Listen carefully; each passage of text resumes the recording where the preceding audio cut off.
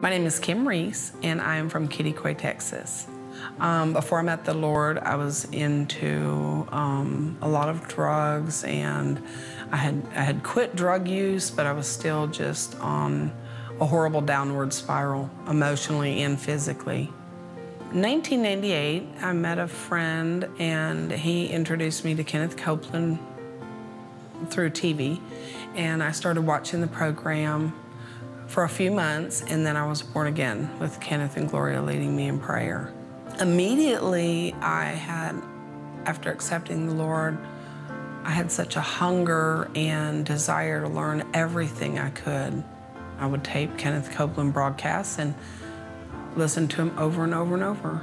I went to the doctor for my hip, okay, and they did a scan, and then the x-rays, and then they did one of the, I don't know what it's called, but just all those tests.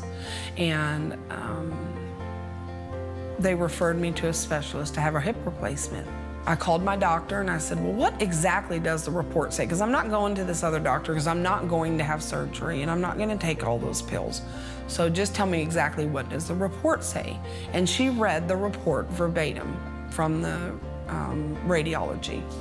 And it said that I had this deteriorating something and all this major issues in the hip. And I thought, well, I don't receive that. So I didn't talk to them anymore. I went to the convention and had the most excruciating hip pain just out of nowhere. And I'd been dealing with it for months and months and months and months. It was just getting worse and worse. But it was pretty bad. It had gotten to the point where I couldn't even hardly get out of bed without tears. And I couldn't even hardly go up and down the stairs. But my favorite place to sit is up the stairs. So every day I would just, and people passing me by, and I'm thinking, I'm not taking the elevators. I'm here to receive my healing. I'm going to receive my healing. And I just kept confessing that my hip was healed, it was better, it was healed. It's getting better every day. And I was going to get the full manifestation of my healing. And I did. And all of a sudden one day I went to go up the stairs and I was like, wow, something's different. It doesn't hurt anymore. And so in August, I was like, I'm gonna go back to the doctor and just get a checkup. She goes, I don't know why you're here. You're not gonna listen to me anyway. And I said, well, that's probably true. And she said, well, let's run through some stuff. And so she asked me, well, how's this going? How's this going? How's your hip? And I said, my hip's healed. And she goes, well, what did you do? And I said, I prayed and went to the Believers Convention and I had hands laid on me and my hip's healed. And she goes, well, that's nice. And I said, she said, so what's your pain level? I said, 0. My pain level is 0. And she said, well, that's not possible. And I said, well, it's my hip, and so I think it is possible.